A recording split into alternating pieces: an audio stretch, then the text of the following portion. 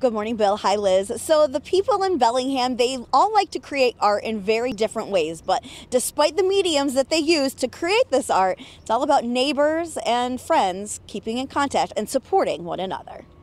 On State Street, the Welcome to Bellingham sign is pretty famous. You know, if you don't go past that, you didn't come to Bellingham. Marvin Riggs and his wife own Zazen Salon Spa in Bellingham, a place where many hair artists create their form of art. Well, the salon has been here for several years and it has a great reputation. And we knew that when we took over, and we just wanted to continue that, add to it. And we didn't want to do anything drastic or crazy because it has a good following as it is. When the couple took over at the beginning of the year, they didn't change the name and they didn't change the art on their walls either. Peter James has phenomenal work all across Whatcom County, extremely popular. He does artwork that you don't just see everywhere. So it's kind of special and we feel like it belongs to Bellingham. The Michigan-born photographer spent many years traveling the country in search of the perfect place to inspire him personally. You can walk down the street in Bellingham and smile at people and they will smile back. You can start a chat with someone in the checkout line. The cashier is going to ask you, oh, do you have plans for your weekend? And really care. And inspire him professionally too. Well, Bellingham is a very art-friendly community. We have two different art walks. There's the downtown art walk that's the first Friday of every month, and there's the Fairhaven art walk now, which is the fourth Friday of every month.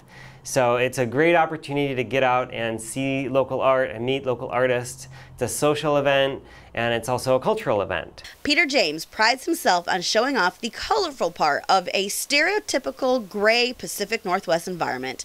His metal prints represent a new art medium that infuses dyes directly into specially coated aluminum sheets. For years, his photography studio has served as a downtown art walk venue.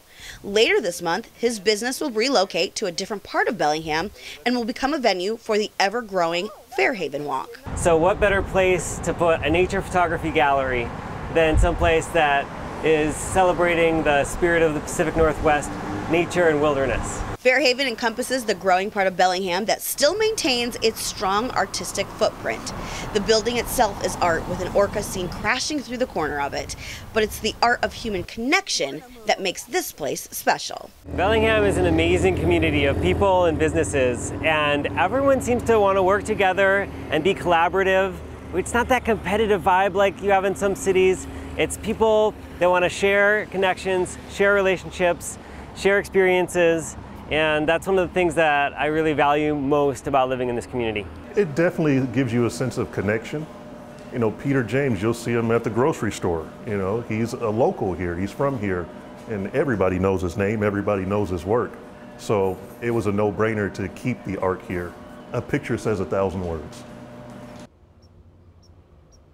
It definitely does say 1,000 words, and it's crazy how small Bellingham actually is. You know, we're staying at the Hotel Bellwether, and when I walked in, I noticed there was a Peter James photo there, and I actually talked with the general manager, and he said, we're teaming up with